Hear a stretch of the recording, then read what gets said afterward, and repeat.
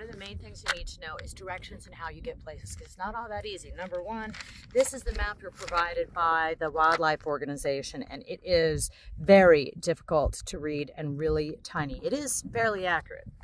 If you get a nice big professional one, the ones we've seen are all inaccurate. So a lot of the landmarks you're looking for are not in the correct place here.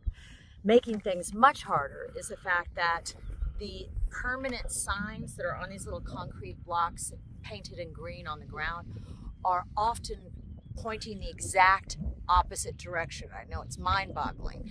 So what we have found to be the most accurate is to use Google Maps before you get here. Download the Zimbabwe map.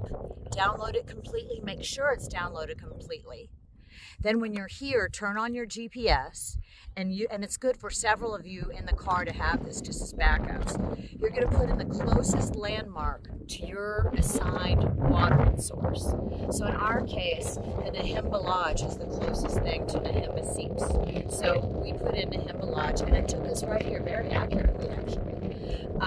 And then you'll need to ask one of our wildlife guides the night before when we're all going through orientation. Once I get to that nearest landmark, then what? Do I just, usually once you get to a landmark, there's really, turn left for 3 kilometers, that kind of thing.